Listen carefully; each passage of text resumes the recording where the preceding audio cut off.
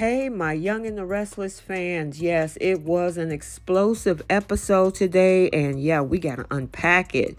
First, Kyle threatens Chance. Victor blows up at Adam for getting Sally pregnant, and Phyllis unalives Jeremy Stark. Welcome back to CBS Soap Dish Recap as we recap everything CBS Soaps, both the Young and the Restless and the Bold and the Beautiful. This is your Young and the Restless recap for April 17th. And without any further ado, let's go ahead and unpack this crazy episode. So let's start out over at the Abbott estate where we see Jack and Kyle. And Jack, yeah, he's fighting for his woman. Jack thinks in his head he has found a real woman in her. And Jack says that he will find the truth and free her so they can get married. Kyle, however, is frustrated that Summer thinks Diane did this. And I'm telling you, when the truth come out, everyone is going to be shocked. And Phyllis, you're going to get a bombastic side eye. Now, Kyle and Jack are wondering what the evidence that they have against Diane. And I'm pretty sure Stark planted it with a little bit help from his wife, Phyllis. Now, Kyle thinks Stark framed Diane for payback because of what Jack and Diane did to him.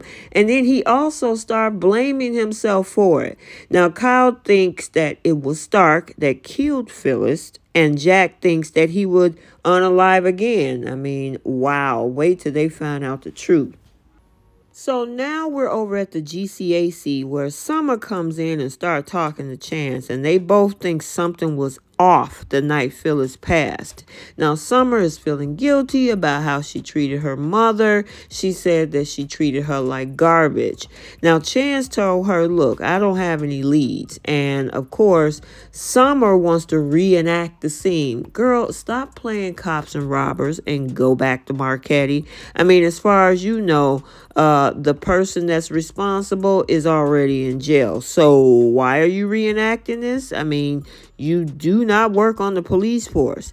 Now, Chance offered to call Kyle, Nick, or Daniel, and of course she scoffed at that, saying the only thing making her feel better is that her mother's perpetrator is being punished. Now, she wants to talk about the investigation, but of course Chance refuses. Man, Chance, you should have never told her about the poison in the first place. Boy, he talks too much to be a private investigator. And then guess who shows up? None other than her husband, Kyle Abbott, and is blaming Chance for putting the wrong ideas in Summer's head.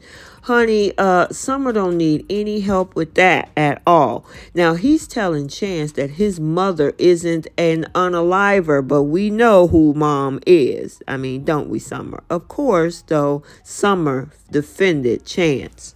So meanwhile, back over at the Roach Motel with the newlyweds, Stark tells his bride that he will unalive her before he goes back to prison.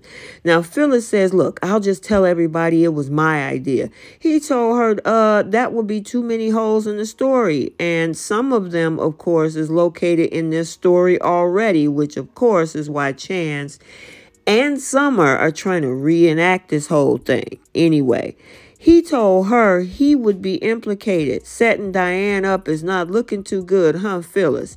I mean, look like you got the bad end of the deal. So then we see Phyllis having a change of heart. She tells him, look, it was wrong to do this. My kids don't hate me like I thought.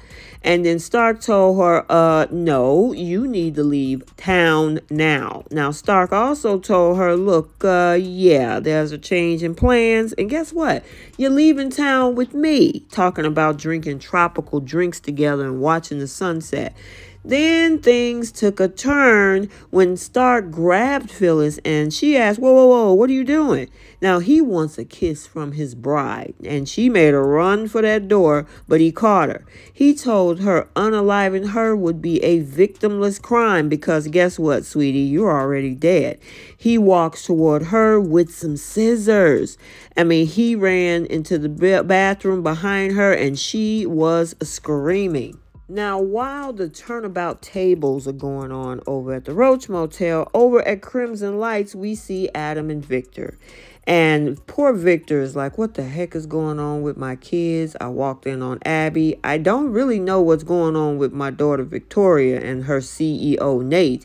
And now my two sons, Adam and Nicholas, fighting over Sally Spectra. And so Victor asked Adam, why are you still chasing after a girl who's clearly into your brother? And Adam was like, I don't know if you realize, but we are joined for life. And of course, Victor is looking quizzical on his face like, what are you talking about? Adam is like, oh, you don't know, huh? Well, guess what? You have a grandchild on the way. Sally is pregnant and I'm the daddy. And so, of course, Victor was like, are you sure? Where was the test? Does Nick know about it? Is she keeping it from him? And Adam was like, oh, no. He knows about it. And yes, he's still dating Sally. And of course, the look on Victor's face was like, what the French toast? Speaking of the simpery Nicholas, over at the GCAC, we see Sally just gleaming about babies, talking about Tessa and Mariah's new baby, Aria. Nicholas ain't even trying to hear it. She also brought up the fact that guess who's coming to the next doctor's visit? Yeah, not just you. Your brother is going to be there too. And he was looking sour. Yes, he was. But unfortunately, this is what your life is going to look like, Mr. Nicholas, if you continue to date the mother of your brother's baby. So now we're over at Society and Christine is working there and Jack shows up because he needs the name of a good defense attorney for Diane because nobody in town or even in Chicago or anywhere else want to take on Diane because of her history of jumping ship and disappearing.